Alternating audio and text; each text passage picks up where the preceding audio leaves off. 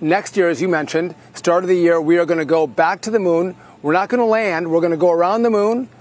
And then about a year later, we're going to land back on the moon under Donald Trump's tenure, back on the moon 6 days. And then after that, we're going to set up our base camp.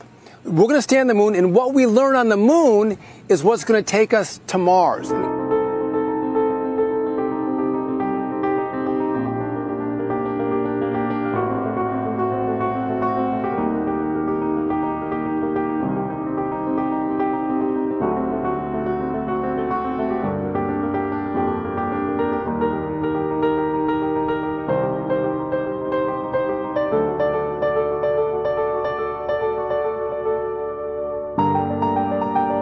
We are in the race. We're in a race to the moon, in a race with China to the moon. And to have a base on the moon, we need energy.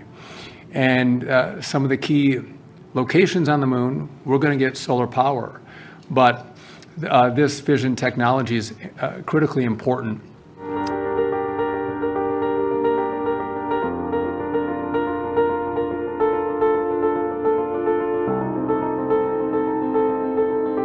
And if we're going to be able to sustain life on the moon to then go to Mars, this technology is critically important. And I would just note that we're behind, right? If we're going to engage in the race to the moon and the race to Mars, we have to get our act together. We have to marshal all of our resources, all of our focus on going to the moon, which is what we're going to do.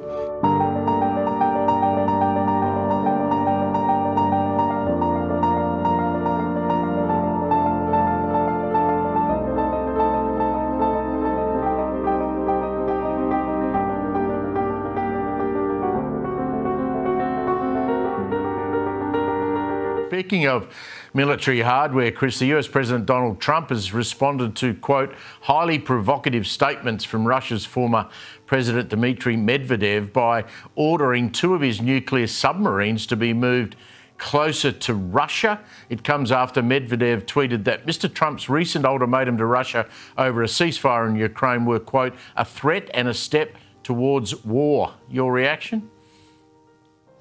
Yeah, look, and it shows how dangerous the world that we live in is, Steve, and also that there is a nexus between powers, because one of the things that we do know is that Russia is getting war assets from North Korea, and it's also getting them from Iran, and China is helping enormously in that. So those 4 nations are collaborating together, and it underlines the fact that the world is a very, very dangerous place at the moment. And Donald Trump, I think, it's interesting on this front, Steve, isn't it? He thought that he could end the war in Ukraine and the war in Gaza within days, and it's proving that the world is much more intractable than he thinks it is. And one of the things I liked about the US president was the fact that he was saying he didn't want to get involved in any more conflicts. And I hope that he doesn't get dragged into too many more conflicts, because, you know, what we need is the United States completely focused on what is the actual main game, and in our region, that's China.